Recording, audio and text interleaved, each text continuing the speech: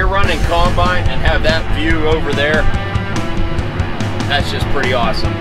That's almost as awesome as watching that Mike Les guy on YouTube. That is one good looking tractor and grain cart.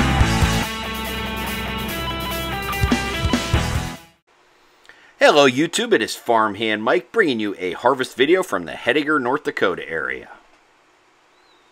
I am out here with a local farm and they are harvesting chickpeas.